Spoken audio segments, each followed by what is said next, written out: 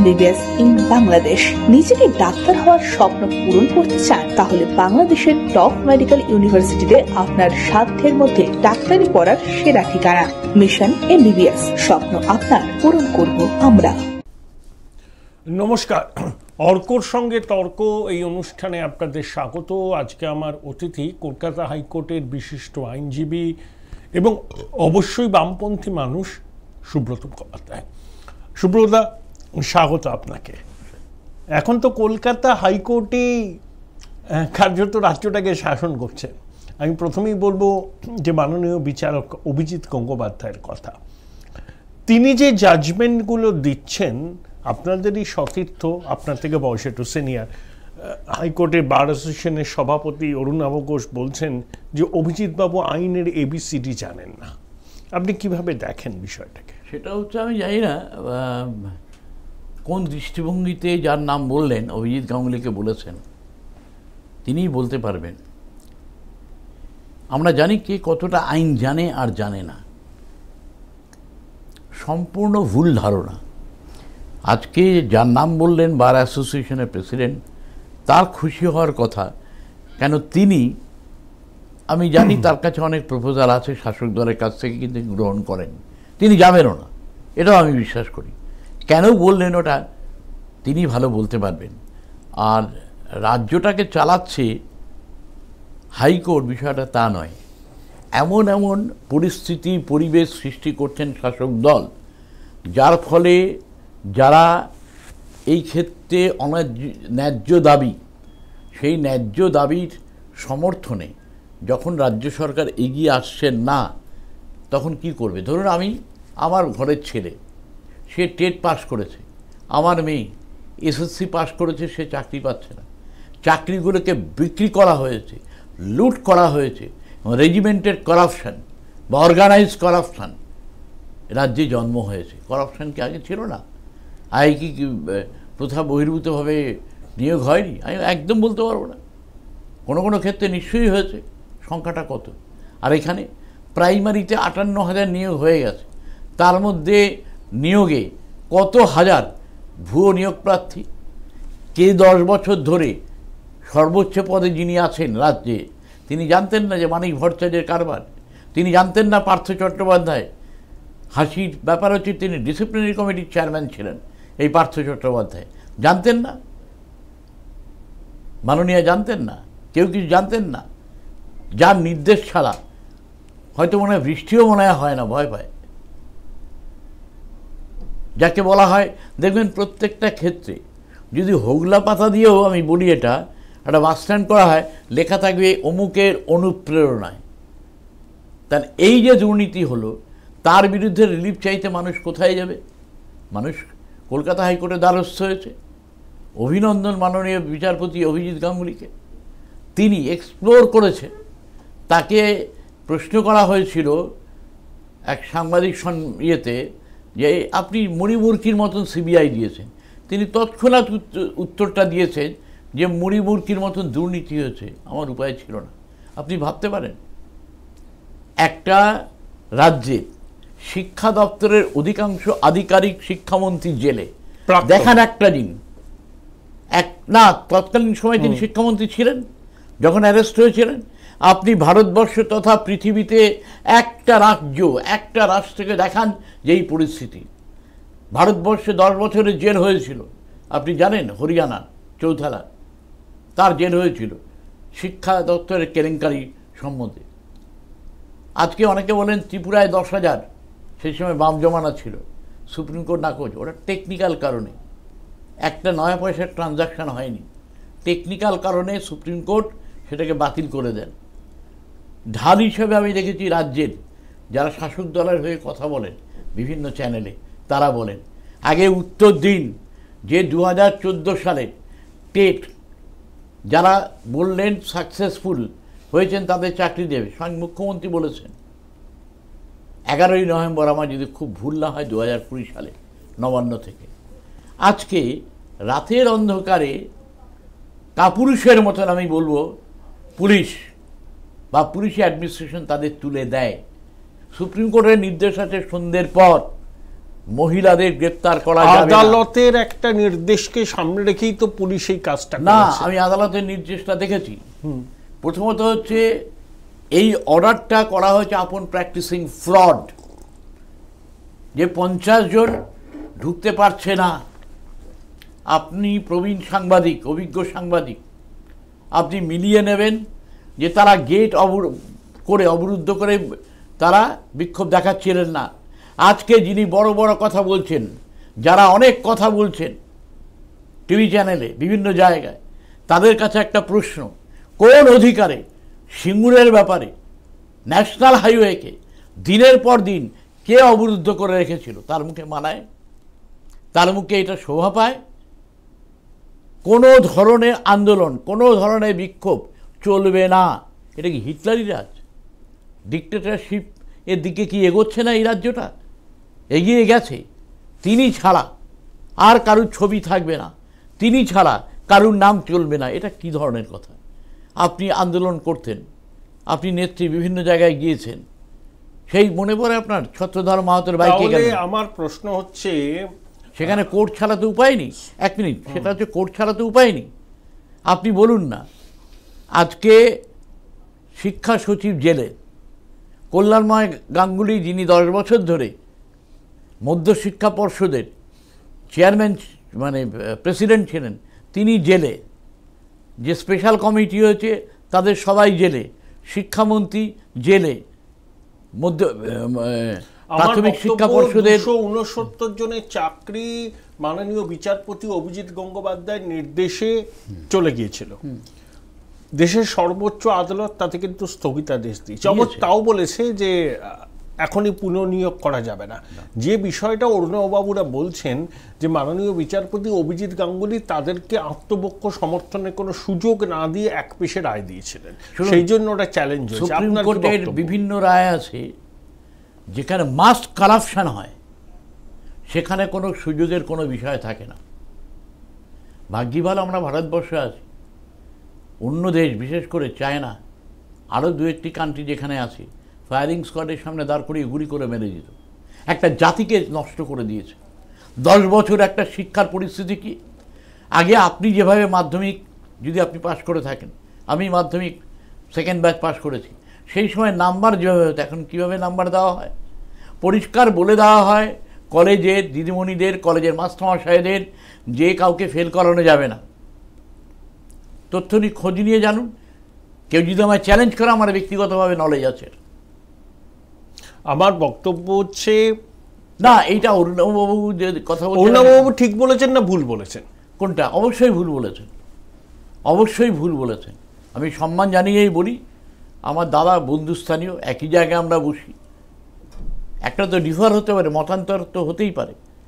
সেক্ষেত্রে আপনি ভাবুন না যে কেউ, এটা তো অনেকেই তো বলছেন না, উনি তো বলছেন না, যার কথা বললেন অরুণবাবু, এই যে দুর্নীতি প্যান্ডিয়াম বক্স খুলে গেল, পার্থ চ্যাটার্জি অর্পিতা, যাকে বলা হয় অপা, তার নামে বাড়িও আছে, যিনি তৃণমূলের 2 নম্বর লোক ছিলেন নেক্সট টু মাননীয় মুখ্যমন্ত্রী। কেউ জানতেন না, কেউ কিচ্ছু জানতেন না যে দীর্ঘদিন ধরে যে দুর্নীতি 2012 থেকে প্রথম, আপনি জানেন 2012 সাল থেকে প্রথম আমি মামলা দায়ের করি, সেখানে বলি টেট এবং এসএসসিতে দুর্নীতি হয়েছে, ব্যাপক দুর্নীতি। তাহলে আপনি সাইড লাইনে চলে গেলেন, বিকাশ ভট্টাচার্য ফ্রন্ট লাইনে চলে গেল। সাইড লাইন ফ্রন্ট লাইন প্রশ্ন নয়, প্রশ্নটা হচ্ছে বিকাশ ভট্টাচার্য প্রবীণ এবং আমার থেকে আরও অভিজ্ঞ আইনজীবী, তিনি আছেন, আমিও আছি, আমারও তো মামলা হচ্ছে।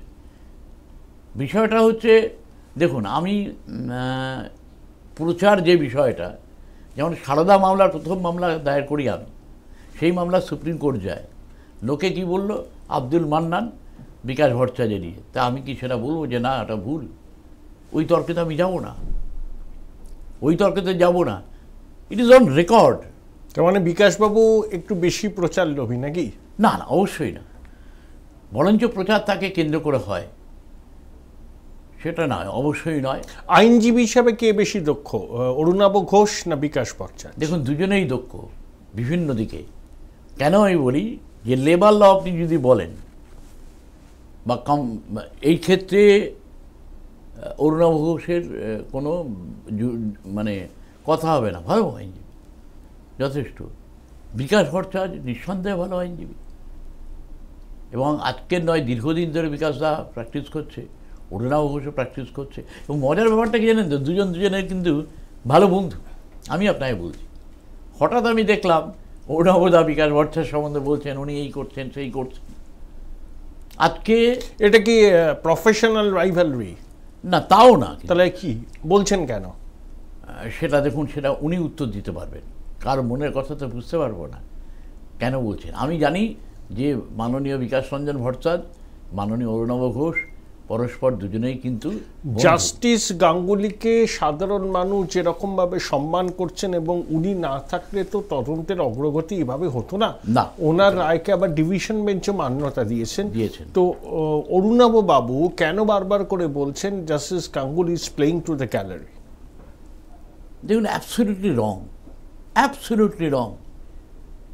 I beg two differ with mister Ghosh. একদমই তা নয়।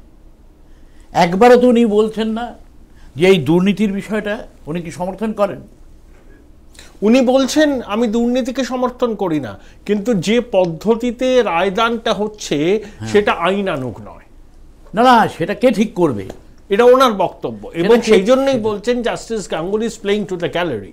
না না, কে বলেছে সেটা? Who will decide? উনি ঠিক করবেন না আদালতের ডিভিশন বেঞ্চ ঠিক করবেন? ডিভিশন বেঞ্চ কারো যদি পছন্দ না হয়, হতেই পারে, সব জাজমেন্টের সঙ্গে সহমত হতে হবে তার তো কোনো মানে নেই। তাহলে আমি যদি এই রায়ে বিক্ষুব্ধ হই, তাহলে আমি কোথায় যাব? ডিভিশন বেঞ্চে যাব।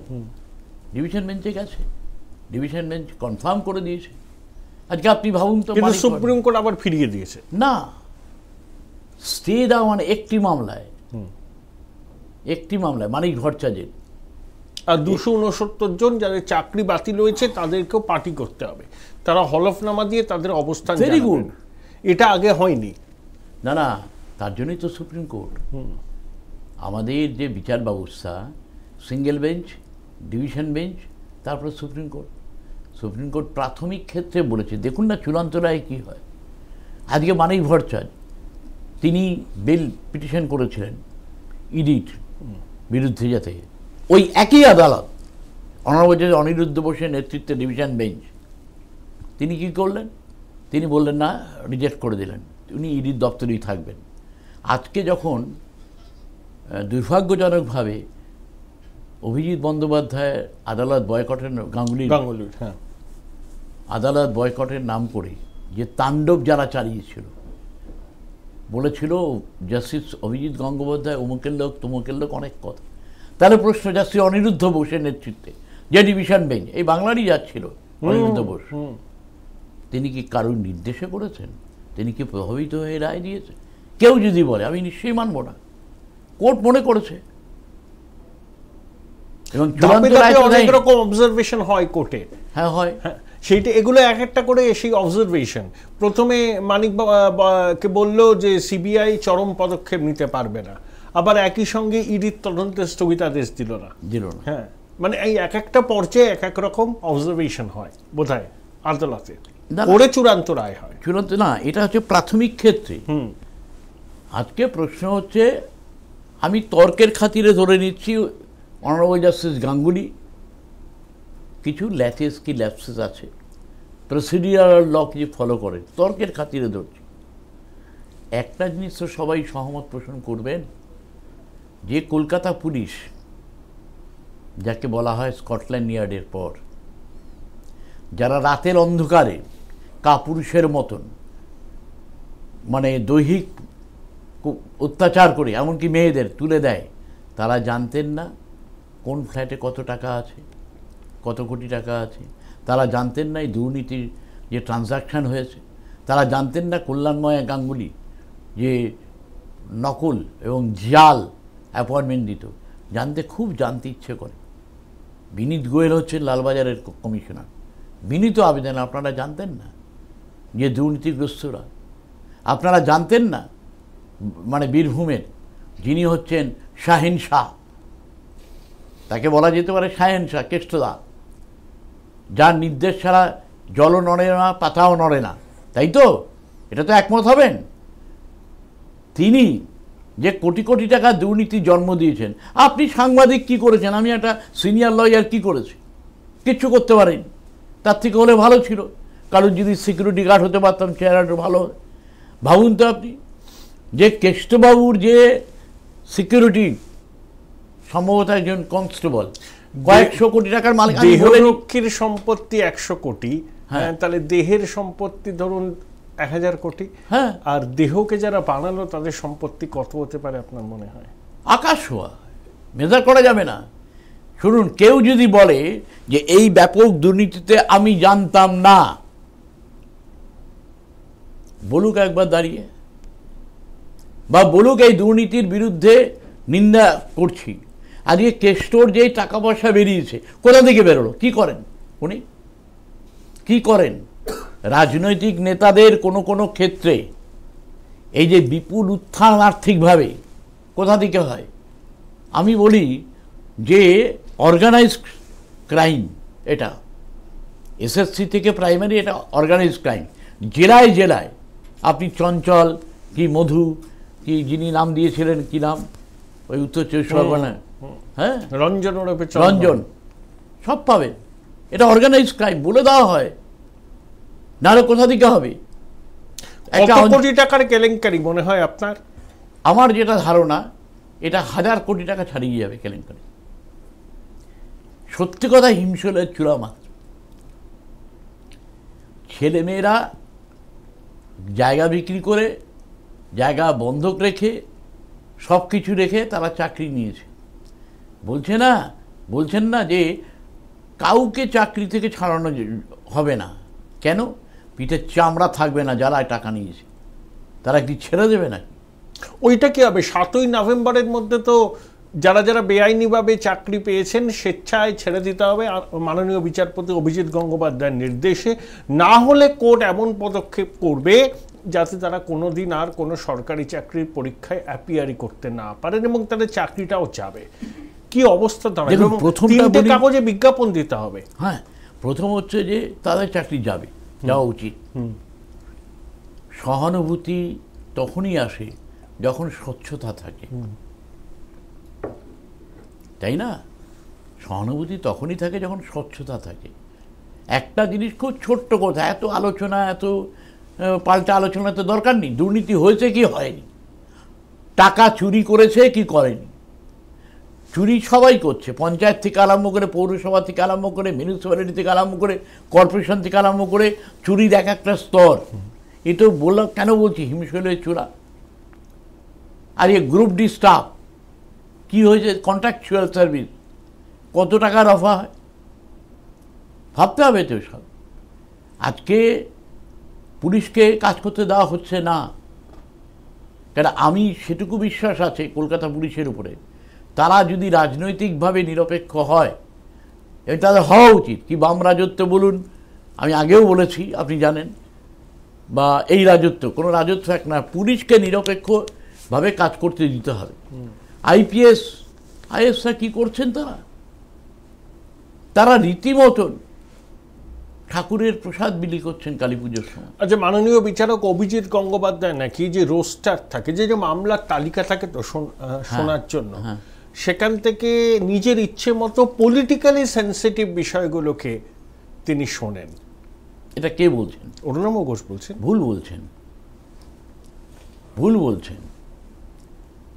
আমি প্রথমত হচ্ছে জাস্টিস গাঙ্গুলিকে আমি দীর্ঘদিন থেকে চিনি, আমার ছাত্র জীবন থেকে। তিনি ডব্লিউবিএসএস অফিসার ছিলেন, সেখানে দেখেছেন যে কি পরিস্থিতি।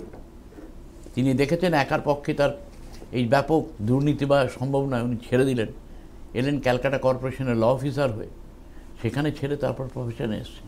এসএসসিরও আইনজীবী ছিলেন। হ্যাঁ ছিলেন, স্কুল সার্ভিস কমিশনের আইনজীবী ছিলেন। আমার অপরপক্ষে অনেক মামলা করেছে। তখন অভিজিৎ গাঙ্গুলি একদিকে, সুব্রত মুখোপাধ্যায় আর একদিকে। তাহলে তো আমি বলতে পারতাম, উনি বিরোধিতা করেছেন তখন তো উনি জানতেন না। তাহলে তো আমি অভিজিৎ গাঙ্গুলি সম্বন্ধেও বলতে পারতাম। যিনি বলছেন আমাদের অর্ণবদা, শ্রদ্ধেয় অরুণাবদা সঙ্গে আমি একদম একমত নই। তিনি যেটা বলছেন সম্পূর্ণ ভুল বলছেন। মামলা সিরিয়ালি হচ্ছে। হ্যাঁ, কখনো কখনো খুব হতদরিদ্র কোনো পরিবার ওনার এজলাস শেষে হাত জোর করে বলছেন, হুজুর আমার মামলাটা 193 একটু দেখবেন, কান্নাম সত্যি চোখে জল চলে আসে। এই কে আছে আদার সাইড, ঠিক আছে আপনার মামলা আমি নেব। এই তো আজকে যে প্রথা বহির্ভূতভাবে কেউ যদি বলেন হ্যাঁ আজকে এক্সপ্লোর করেছেন দুর্নীতি, ঠিক, এটা তো মানতে হবে। এটা অরুণাভ ঘোষ কেন প্রত্যেককে মানতে হবে। আজকে একটা স্টেটমেন্ট যারা দিয়েছেন, এখানকার কী সব যুবরাষ্ট্র আমি জানি না, তারা স্টেটমেন্ট দিয়েছেন তিনি জাস্টিস গাঙ্গুলি সম্বন্ধে। আমি বলব যে জাজমেন্টটা যখন আপনার পক্ষে যায় তখন আদালতটা ভালো, জাজমেন্ট যখন আপনার বিরুদ্ধে যায় আপনি লড়াইটা করবেন কোথা থেকে? আপনি বিচার ব্যবস্থায় সমালোচনা করতেই কন্টেম্পট হয় না, আমি নিজে বলি, করতে পারেন সদর্থকভাবে, কাউকে মেলাইন করার জন্য না। এটা তো বুঝতে হবে, তাই না? এবং সেখানে দাঁড়িয়ে জাস্টিস অভিজিৎ গাঙ্গুলি ভারতবর্ষে আমি বলবো এক অনন্য নজির তৈরি করেছেন। এটা বললে অত্যুক্তি হবে না, হবে না, তাই না? আমিও এগ্রি করি, হবে না। তাহলে অরুণাভ বাবুর ব্যাপারটা কি, যেটা অনেকের কাছে খুব একটা অস্পষ্ট, একটা ধাঁধার মতো? আমি জানি না এটা কোনো গ্রাজ, বা একবার বললেন অন ক্যামেরাই বলেছেন জাস্টিস গাঙ্গুলি আগে কটা রায় দিয়েছেন একবার দেখান। কে বলেছে দেয়নি? উনি ডিভিশন বেঞ্চে অনারেবল জাস্টিস সম্বুদ্ধ চক্রবর্তী তৎকালীন বিচারপতি, তার সঙ্গে বসেছেন। আমার মামলায় একটা আমায় হারিয়েছেন, দীর্ঘ রায় দিয়েছেন, অনেক রায় দিয়েছেন। আজকে মুশকিলটা হচ্ছে কি, তৃণমূল এবার বলতে হয় যে বার অ্যাসোসিয়েশনে বিন্যাসটা আপনাকে বুঝতে হবে। সেক্রেটারি তৃণমূলের, ট্রেজারার তৃণমূলের, উনি প্রেসিডেন্ট, সবসময় অনেকে চাপে রাখছেন, সর্বোচ্চ একটা চাপে রাখছেন। আজকে উনি ভুলে গেছেন হয়তো কারা এটা নজিরবিহীন, মানে 11 নম্বর বার অ্যাসোসিয়েশনকে আক্রমণ করল ছেলেরা, কেউ গ্লাস ভেঙে ফেললো, ওনাও জানেন না। আমি ওনার সঙ্গে এই নিয়ে প্রবল বিতর্ক হয়েছে আমার। দেখুন, বিতর্কটা কিন্তু স্বাস্থ্যকর, বিতর্কটা স্বাস্থ্যকর। যে আজকে তুমি যেটা বলছো ওটা কিসের ভিত্তি, এটা তো বলতে হবে। ওনার এক্সপ্লেনেশন কি? উনি বলছেন যে না, কিভাবে হয় এই মামলা, ও আইন সেভাবে জানে না। আরে তুমি বলতে পারবে অন্য বিচারপতির কাছে কি আপনি আইন কিছু জানেন না? নাকি সৌজন্য ভদ্রতারা দুর্বলতা হিসেবে লক্ষণ? আমি যদি বিচারপতি হতাম তোমায় অ্যালাউ করতাম না তোমায়। প্রবল বিতর্ক হয়। আসলে সারা রাজ্যে মানুষ একটা দিশা পেয়েছে, এটা তো মানবেন। আজকে নিয়োগ প্রক্রিয়া বন্ধ, আজকে আপনি টাকা দিচ্ছেন, ভালো কথা, 60,000 টাকা করে। কলকাতার পুজোগুলো কি টাকার দরকার হয়? লক্ষ লক্ষ বাজেটের, আপনি বলুন না। প্রত্যন্ত গ্রামের কোনো পুজো, সেখানে 60,000 টাকা পেলেও তো নিঃসন্দেহে তারা হয়। আমি এটা অন্যভাবে দেখছি। এটা কেন বলছি? দেখবেন 2 দিন বাদে সরকারটা দেউলিয়া হয়ে যাবে, বলবে টাকা নেই। কে বলেছে আপনাকে? ভিখিরি নাকি রাজ্যের মানুষ 500 টাকা করে লক্ষ্মী ভাণ্ডার কালা নিচ্ছে? শুনুন, এটা আপনি বললেন তো, ধরুন বামপন্থীরা তর্কের খাতিরে বললাম কোনোদিন ক্ষমতায় ফিরলো, হ্যাঁ, তারা কিন্তু ওইটাকে উইথড্র করতে পারবে না, বরঞ্চ ওটা 500 টাকাকে 1000 টাকা করবে। দেখুন, আমি বামপন্থী হোক আর ডানপন্থী, কেউ পারবে না এই ধরনের। আপনি ওকে ডোল বলতে পারেন, বলতে পারেন, যাই বলতে পারেন, কোষাগারে চাপ বলতে পারেন, কিন্তু ওটাকে উইথড্র করার সাহস কেউ দেখাতে পারে। আমি আবার বলছি, একই কথা বলবো যে বামেদেরাও যদি এটা করে, ভর্তুকি দিয়ে, ভিখিরি বানিয়ে, আর যাই হোক, আপনি একটা ইন্ডাস্ট্রির নাম বলুন 11 বছর খুব বেশি সময় না, ঠিক কথা। একটা ইন্ডাস্ট্রি বলুন, ইন্ডাস্ট্রি বলতে যা বোঝায়, এখানে এসছে। বামেরা তো কিছুই করেনি। আমি তো বলবো 34 বছর একটা ঘাসও জন্মায়নি, যারা বামেদের বলে। ভালো কথা, আপনারা কাদের জন্ম দিলেন? আপনারা বলছেন এই শিল্প করুন, চপ শিল্প করুন, কি সব ঘুগনি টুগনি করুন, এই সব একটা দিশা দেখাতে পেরেছেন? আজকে শুনতে হচ্ছে এটা বামেদের 34 বছর, তৃণমূলের 11 বছর, আমি এটা নিয়ে যাচ্ছি না। তাহলে আমার বক্তব্য, লক্ষ্মীর ভান্ডারের মতো প্রকল্প যতই কোষাগারের উপর চাপ পড়ুক, পরবর্তীকালে বন্ধ হয়ে আসবে, সেটাও কেউ বন্ধ হয়ে পরেও তাদের পক্ষে এই প্রকল্প রাতারাতি বন্ধ করা সম্ভব নয়। বন্ধ হয়ে যাবে, আপনিও শুনে রাখুন, বন্ধ হয়ে যাবে। এবং এই সরকারটা কতদিন থাকবে সেটাও দেখবেন।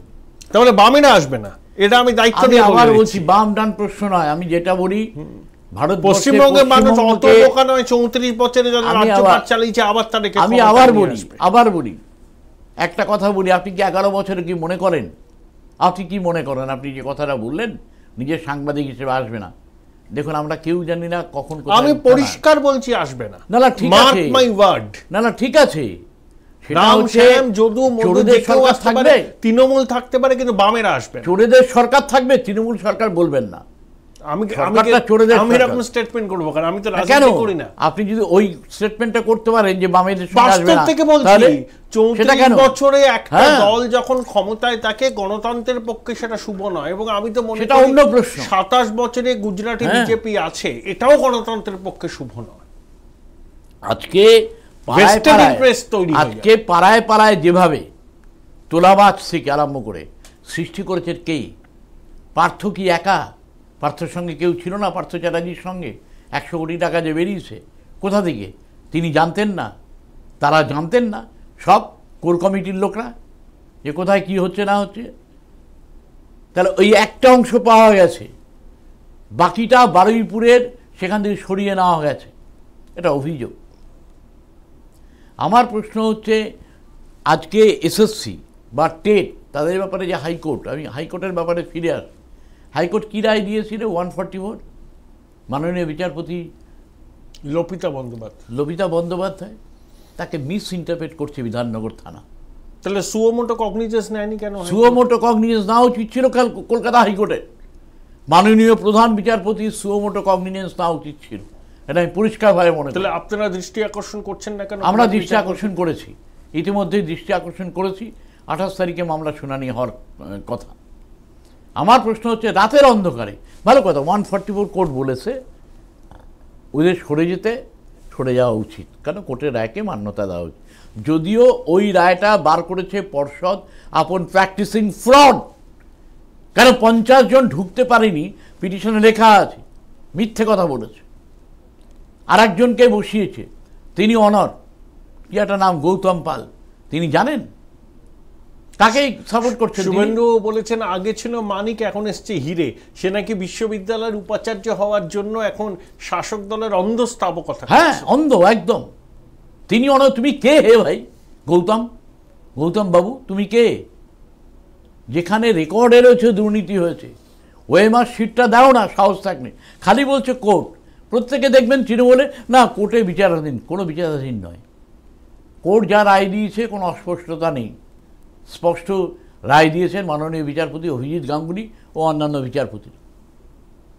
আজকে মাননীয় বিচারপতি বিশ্বজিৎ বসু বলছেন কি একটা রায় দিতে গিয়ে, যে ব্যাপক দুর্নীতি হয়েছে, বলছেন আমিও অনবরত অভিজিৎ গাঙ্গুলির সঙ্গে আছি। আমি একটা কথা বলছি, এই যে 2014 সালে যারা টেট উত্তীর্ণ হয়েছেন, দুবার ইন্টারভিউ দিয়েছিল কিন্তু প্যানেল বুকত হয়নি, তারা বলছেন আমাদের আর ইন্টারভিউতে বসবো না, আমাদের ডাইরেক্টলি নিয়োগপত্র দিতে হবে। পর্ষদ বলছে আইন করে সেটা সম্ভব নয়। আপনি আইনের ব্যাখ্যাটা আমি জানতে চাইছি। আমি আপনাকে 2014 এই পরীক্ষার্থীদের দাবি কি আইনের চোখে টিকবে নাকি পর্ষদের? 100 ভাগ। কেন বলছি সেটা হচ্ছে, 2014 সালের টেটে যারা প্রকৃত অর্থে উত্তীর্ণ হয়েছে, সেটা ওএমআর শিট যদি বার করে দেখা যাবে, তারা ইন্টারভিউ দিয়েছে। তাহলে তাদের অ্যাপয়েন্টমেন্ট হবে ডিফার্ড অ্যাপয়েন্টমেন্ট, এবং তাদের সিনিয়রিটিও দেওয়া উচিত আমি মনে করি। বিষয়টা আবার বলি, 2014 সালে আপনি পরীক্ষা দিয়েছেন, আমি পরীক্ষা দিয়েছি, আমরা কিন্তু যোগ্য ছিলাম। আমাদের চাকরিটা মানিক ভট্টাচার্য বিক্রি করে দিয়েছে, মানিক ভট্টাচার্যের দলরা। এবার আমি যখন এটা পাইনি, যখন এবার কী করে বুঝবো? ওএমআর শিটটা সাপ্লাই করুক। গৌতমবাবুর সাক্ষাৎকার দেখছিলাম অন্য একটি চ্যানেলে, বড় বড় কথা বলছেন উনি, সিম্পল জিনিসকে একদম জটিল আকারে নিচ্ছেন।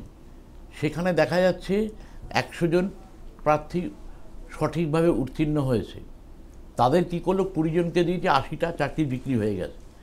এই যে 80 জন পড়ে রইল, তারা তো ইন্টারভিউ দিল একবার দুবার, এখন কেন সম্ভব না? ইন্টারভিউ দেওয়ার সময় একাডেমিক স্কোর যেটা হবে, আজকে 2014-র আগে যেভাবে মার্কস মাধ্যমিকে ডিস্ট্রিবিউট হতো বা অন্যান্য হায়ার সেকেন্ডারিতে, সেটা তো 2017 তো অনেক বেশি। খুব স্বাভাবিকভাবেই তারা বলছে সুবিধাটা কারা পেয়ে যাবে 2017। এবং সবচেয়ে বড় জিনিস হচ্ছে খুব সূক্ষ্মভাবে 2014-র ব্যাচ 2017 ব্যাচের মধ্যে একটা দ্বন্দ্ব লাগিয়ে দেওয়া। চিরকালই করে, শাসক বিপদে পড়লে এটা লাগায়। আপনি বলুন না, আমার খুব জানতে ইচ্ছে করে, একটা আছে না খুব লাইন, খুব জানতে ইচ্ছে করে, তুমি কি আগের মতোই আছো নাকি আগের মতোই আছো নাকি বদলে গেছো? তুমি বদলে গেছো। রাতের অন্ধকারে যে পুলিশি নির্যাতন, যার বিরুদ্ধে আপনারা বলেছেন এতদিন, একটা স্টেটমেন্ট দিন। তিনি সব ব্যাপারে, সৌরভ থেকে আরম্ভ করে সুভাষ থেকে আরম্ভ করে সব ব্যাপারে উনি স্টেটমেন্ট দেন। এ ব্যাপারে স্টেটমেন্ট নেই। এখন বলছেন তো মাননীয় শিক্ষামন্ত্রী ব্রাত্য বসু। কি ব্রাত্য? ব্রাত্য তো শুটিংয়ে ব্যস্ত, ব্রাত্য বোস শুটিংয়ে ব্যস্ত, নাট্যকার ব্রাত্য বোস। তার আমলটাও দেখুন, বেরোবে সব, কেউ ছাড় পাবে না। যে জাল বিস্তার করেছে, দুর্নীতি জাল বিস্তার করেছেন, আবার বড় বড় কথা বলছেন, কিছু বললেই আগের জামানার সঙ্গে কম্পেয়ার করছেন।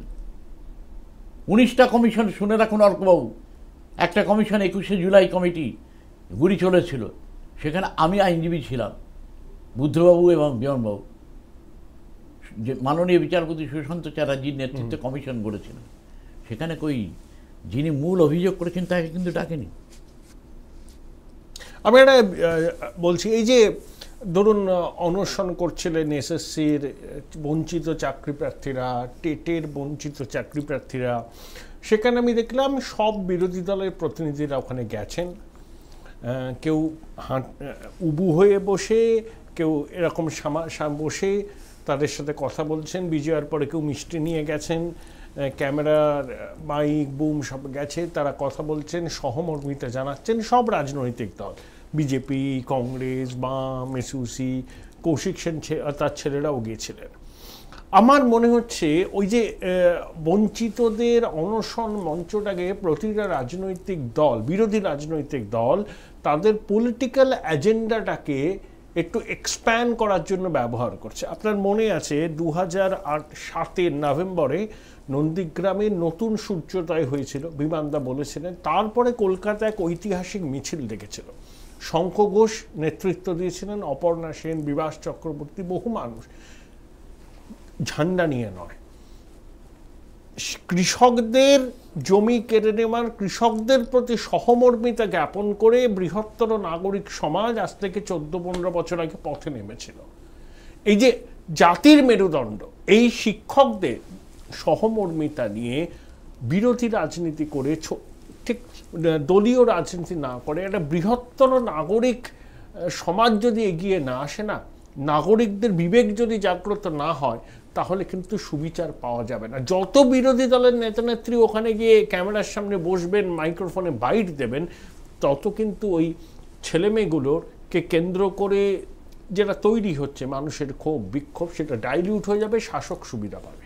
তাই নাগরিক প্রতিবাদ দরকার, বিরোধী প্রতিবাদ না। বিরোধীরা থাকুন, ঝান্ডাটা ছেড়ে থাকুন।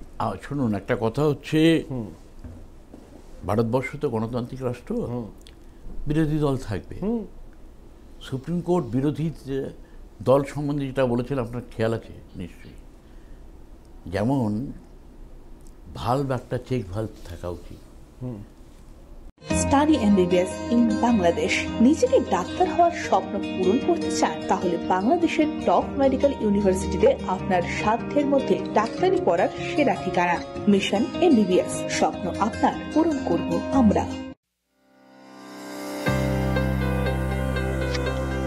MBBS, BDS, MD, MS, MDS, B Tech ইত্যাদি বিভিন্ন কোর্সে দেশে ও বিদেশে ভর্তির ব্যাপারে এক্ষুনি যোগাযোগ করুন। Infinity at 8420-967-999. সেটা হচ্ছে বিরোধী দলের কণ্ঠস্বর থাকা উচিত। আরেকটি বিষয় আপনি যেটা আলোকপাত করলেন, আমি আপনার সঙ্গে একমত। আজকে নাগরিক সমাজের মিছিল বেরিয়েছে, ওটা বামপন্থীদের মিছিল। হ্যাঁ, আমি একটা কথা বলি, যে কোনো মানুষ, কেউ তো নিরপেক্ষ নন, আপনিও নন, আমার বিশ্বাস, কিছু মনে করবেন না। আমি নিরপেক্ষ কেন? আমি ন্যাশনালিস্ট। আমি আপনাকে আবার বলছি, আমি গর্বিত হিন্দু ন্যাশনালিস্ট। না না, তাই তো, তাহলে এটাও তো একটা মত। অবশ্যই, কোনো লুকোছাপা নেই, এটাই তো একটা মত। আমি কেন বিশ্বাসই করি না। তাহলে কেন বলছেন প্রত্যেকটা মানুষ পৃথিবীতে নিরপেক্ষ বলে কোনো কথা হয় না? ওটা আমার মতামত, তাই তো। নিরপেক্ষতা মানে তাহলে ওই বাম ডানের প্রশ্ন বলবেন না। আজকে আমি বলছি ঝান্ডাটা ছেড়ে রেখে, না আজকে ঝান্ডা ছাড়াই তো মিছিল হচ্ছে, ঝান্ডা ছাড়াই মিছিল হচ্ছে। শঙ্করবাবুরা যেভাবে নেমেছিলেন পথে, হ্যাঁ, আমি সেই রকম ক্ল্যারিয়ন কল দেখতে চাই, নাগরিক সমাজের না না, নাগরিকদের তো বোঝা, শুনুন, একটা জিনিস হচ্ছে, দুটো জিনিস, একটা জিনিস পরিষ্কার, সেটা হচ্ছে নাগরিক সমাজের উত্থান হওয়া উচিত ভয় ভীতিকে অতিক্রম করে। কেন ভয় ভীতি বললাম? এই সরকার প্রতিশোধমূলক সরকার। এই সরকার তৃণমূলের লোককেও, যেটা বীরভূমে দেখা গেছে, অনুব্রত গাঁজা কেস থেকে শুরু করে মাদক পাচারের বিভিন্ন কেস তারা দিয়েছেন। আমরা জানি তো মুর্শিদাবাদে কিভাবে কংগ্রেস থেকে তৃণমূলকে কনভার্ট করা হয়েছে, কখনো কখনো টাকার বিনিময়ে, কখনো হচ্ছে কেসের বিনিময়ে। নাগরিকরা সেই ভয়টাই পাচ্ছে। আজকে আপনি বলুন কোন জায়গায় স্বচ্ছতা আছে, কোন জায়গায়? আজকে বামেদের দীর্ঘ ৭৭-এ ক্ষমতা এসছে বামেরা, আর এই নাগরিক মিছিল হলো ২০০৭-এ। তার মানে আপনি ভাবুন ৩০ বছর বাদে বামেদের নাগরিক সমাজ ওই রকম ওই মিছিল ঐতিহাসিক মিছিল ছিল। শঙ্করবাবু নেতৃত্ব দিচ্ছেন, বিভাস চক্রবর্তী, অপর্ণা সেন, কে নেই সেখানে, এবং বহু সিপিএম এর লোকজনও ছিল, তারা ঝান্ডাটা রেখে এসেছিল। আমি আপনাকে একটা কথা বলি, অনেকের ভুল ধারণা, যদি কোনোদিন সুযোগ পাই, এই যে নন্দীগ্রাম নিয়ে ব্যাপারটা হচ্ছে, লক্ষণ শেঠকে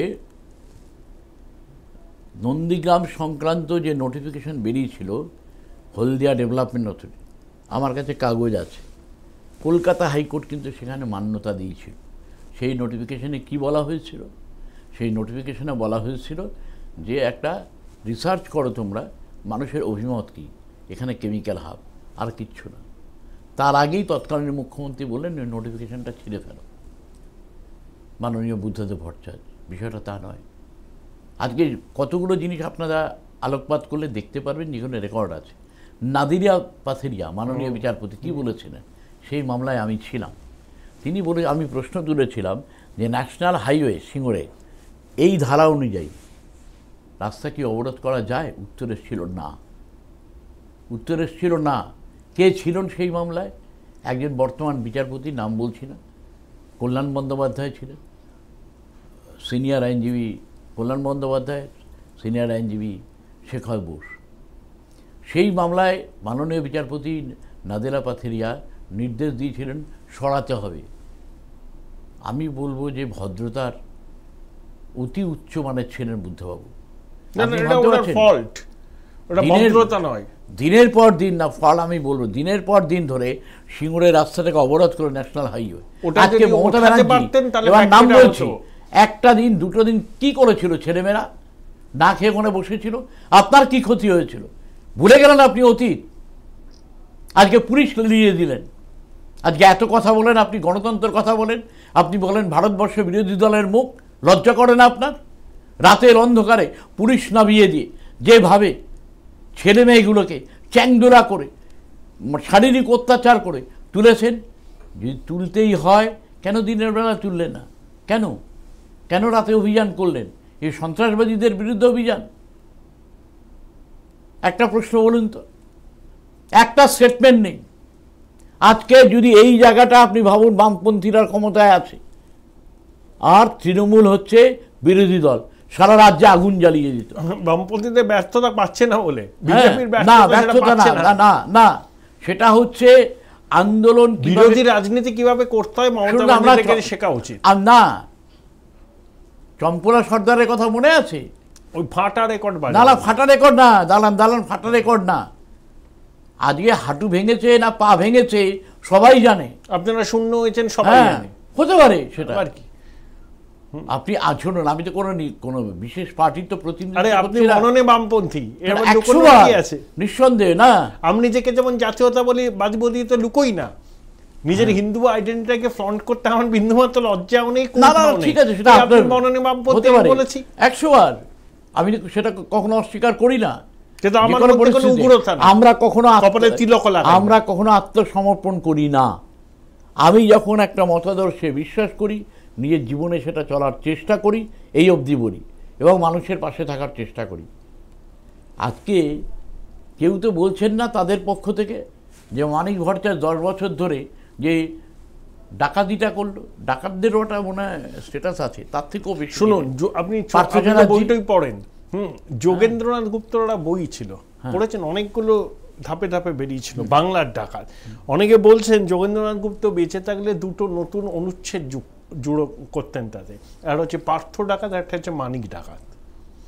হ্যাঁ, এরা লেটেস্ট বাংলার ডাকাতের শুধু কি পার্থ একা সংস্করণ। আপনি কি মনে করেন সাংবাদিক আপনি বলুন, আমি তো মনে করি না কিছু। একা আপনি মনে করলে সেটা বলুন। কি আশ্চর্য, সেখানে তো কোনো অপরাধ একা করতে পারে না এই মাপের, এইটুকুই। কোনো অপরাধ, বাকিটা এজেন্সির ব্যাপার, তারা খুঁজে বার করুক। হ্যাঁ, আজকে সাইকেল তো দিল্লি করে, এই ট্রেনে করে দিল্লি গেল, এবার কি হবে বলুন? সাইকেল যখন দিল্লি গেল, ওর কোড নেম সাইকেল। সাইকেল, আচ্ছা, আপনি জানবেন গেল, কে গেল দেখবেন, অপেক্ষা করুন। আপনি ভাবতে পারছেন, একজন সিকিউরিটির লোক, রাজ্যের মানুষ ভাবতে পারছে যে 100 কোটি টাকার উপর তিনি মালিক। তিনি যদি 100 কোটি টাকা হন, তাহলে মাথা কত টাকার? মাথা একদম সর্বোচ্চ জায়গায়, তারা কত হাজার কোটি টাকার। আমি তো, আমার বাড়িতে তো এসকালেটার নেই, আপনার বাড়িতেও নেই। কার বাড়িতে এসকালেটার আছে? আমি কত টাকা রোজগার করি, কোথা থেকে করি, আমার পরিবারের উত্থান কি করে হলো, কেউ ভাববেন না। বললেই বলবে এটা চক্রান্ত, বললেই বলবেন আমাদের নামে কুৎসা করা হচ্ছে।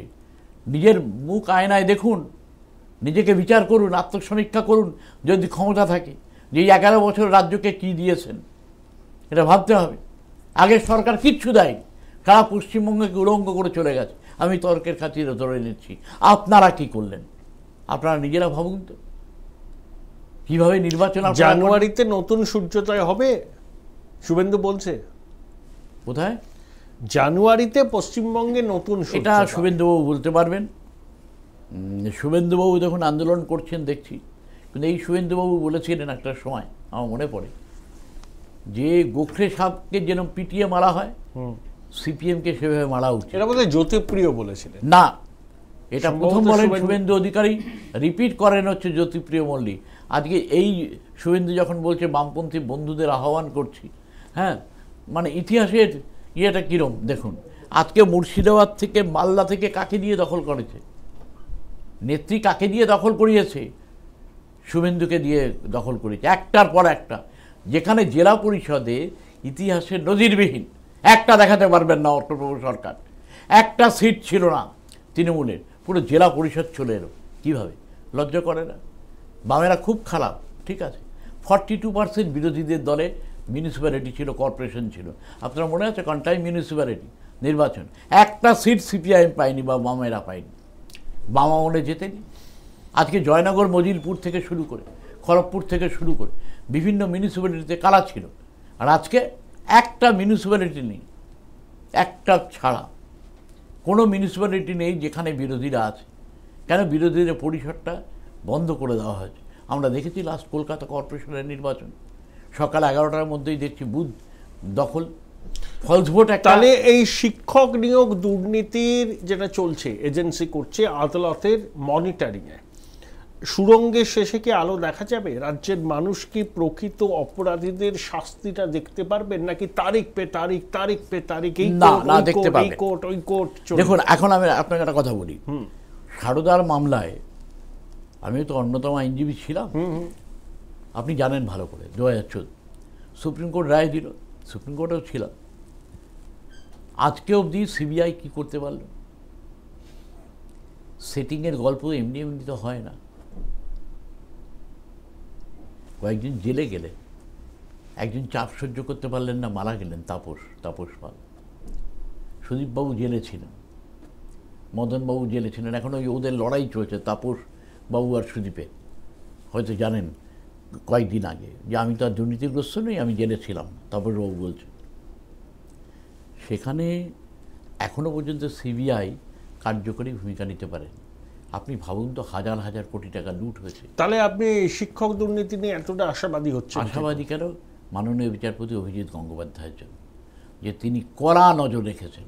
আপনি ভাবুন একটা জিনিস, এবং আমি ধন্যবাদ দেব কলকাতা হাইকোর্টের ডিভিশন বেঞ্চ মাননীয় বিচারপতি হরিশ ট্যান্ডন। কেন? বাক কমিটি করেছেন, উনি রায়টা মডিফাই করলেন। জাস্টিস গাঙ্গুলির যে রায় ছিল তার বিরুদ্ধে অ্যাপিলে, কেউ অ্যাপিলে যেতেই পারে, নিশ্চয়ই পারে। সেখানে যে রায়টা দিল, জাস্টিস বাককে চেয়ারম্যান করে 3 জনের কমিটি করল। সেই কমিটি ছত্রে ছত্রে লেখা আছে, এটা আপনিও জানেন, যে দুর্নীতিটা কিভাবে হয়েছে। আজকে উপেন বিশ্বাস তো এমনি এমনি মুখ খোলেননি। একটা সময় তো মানুষের বিবেক জাগ্রত হয়, আরও আগে হলে ভালো হতো, তাই না? সেখানে আপনি ভাবুন তো, আপনার ঘরের আপনারও ছেলে আছে, আমারও ছেলে আছে, তারা একটা সময় যখন তারা যোগ্য, তারা চাকরি পেল না। চাকরি পেল কারা? সাদা খাতা জমা দিয়েছে, সেখানে চাকরি। এবং কন্ডিশন প্রেসিডেন্ট হচ্ছে রোল নাম্বার লেখো, নাম লেখো, কিছু লিখবে না, সাদা খাতা।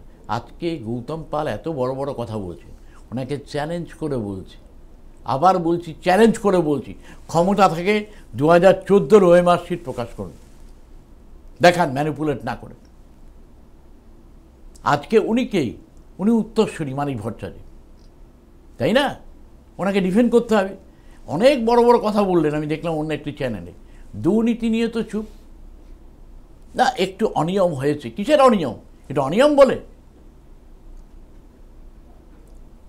দুর্নীতির সওদাগর মানিক ভট্টাচার্য এবং তাদের যারা প্রশ্রয় দেন, তাদের যারা বসিয়েছেন, বলার অপেক্ষা রাখে না কাল।